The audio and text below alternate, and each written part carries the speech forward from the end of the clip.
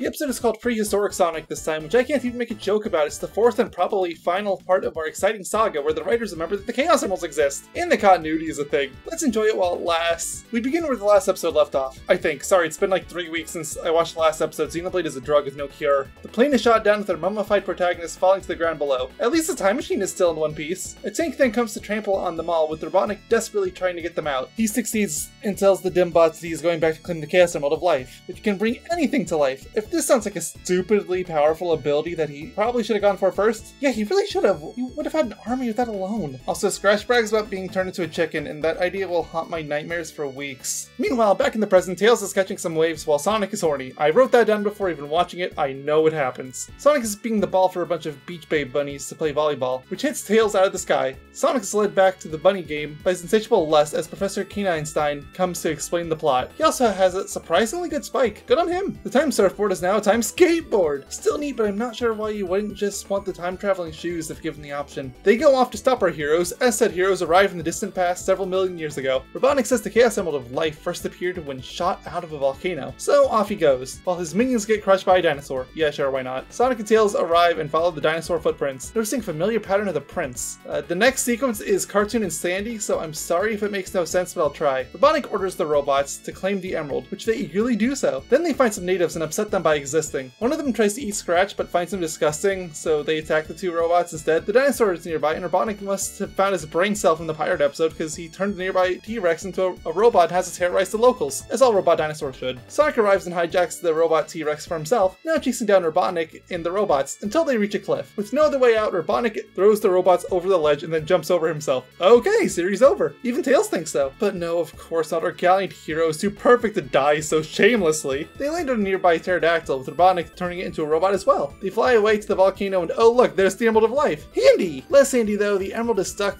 and the volcano is sentient and demands a sacrifice for the emerald. Obviously! We already know where this is going. Robotnik attempts to sacrifice the robots to the volcano, but Sonic and the natives arrive in time to save them, unfortunately. But fortunately, Robotnik has time to sacrifice them anyway. Lucky us! And the Chaos Emerald is loosened so Robotnik claims it for himself. Robotnik uses the emerald to bring the lava to life, which yes, it already was. This is confusing. Don't think too much! Our hero manages to catch Sonic and the others with these lava minions, and in a rare move of intelligence, ties up Tails, just in case. I'm so glad Robotnik found his lost brain cell again. I was really worried these last 2 episodes. Sadly though, Sonic escapes and frees everyone else while he's at it. Okay, now there's no need to show off. Scratch and Grounder are somehow still around, climbing out of the volcano. Robotnik grabs them and escapes, with Sonic and Tails following behind. They deduce that he's going back to Moby, Egypt to reclaim the other 3 emeralds. They'll go straight back to Robotnik Hotep's tomb with him waking up. Again, not that it matters, Robotnik nabs the emerald and dips before Sonic can do anything. I love our gallant hero. They go to King Arthur's castle for the next emerald, and with some light threats, they manage to get it pretty easily too. Sonic shows up, but Robotnik is invincible now, despite not being king. Yeah, remember that plot point? Oh, who am I kidding? They couldn't even remember that in the same episode. 2 episodes down the line was a hopeless endeavor. Onto the Pirates Island where they dig up the final emerald. Sonic comes by to stop them, but Robotnik is smart again, so he removed the Chaos Emerald from the chest before they arrived, and he turns the chest into a robot. I love Robotnik when he's smart. Robotnik returns to the present as Sonic is trapped in the chest. Welcome back to Statue Watch. This is gonna be a short one. There's only one statue, and it's the very same statue we've seen for a bunch of these low quality drawings.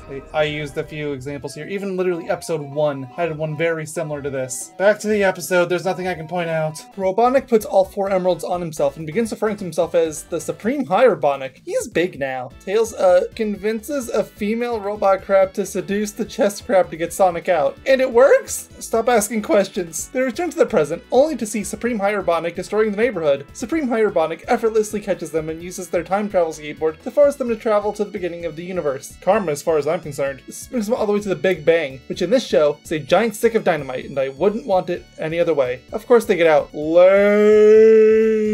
They travel back to the prehistory era to run into themselves to create another time paradox. Sonic is really good at those. I'm waiting.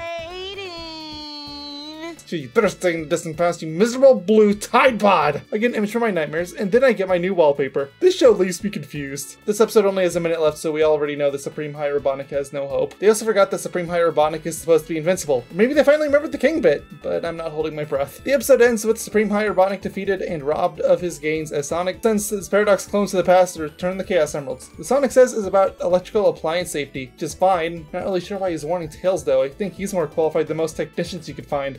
As for the episode itself, it's decent. Not as good as the pirate episode, but I think it's better than the other two in the saga. Robotnik not being an idiot was nice, you know, until he had to be so the episode could end. Supreme High Robotnik was a treat, but we barely get to see him, so it doesn't amount to much. And since this is part of a serialized saga, I'll go over that briefly too. It's still a bunch of Adventures of Sonic the Hedgehog episodes at the end of the day, so it was nothing amazing, but there were some decent episodes here. If you have to watch this show for whatever reason, you can do worse than marathon this bunch, except the Moby Egypt one. That's a safe skip. Robotnik's been a favorite of mine for a while now, and getting some episodes to feel every bit as about him and the robots as Sonic and Tails, if not more so, is really refreshing and something I would love to see more of in future episodes. Until next time, take care, stay safe, and have a good one. Bye-bye!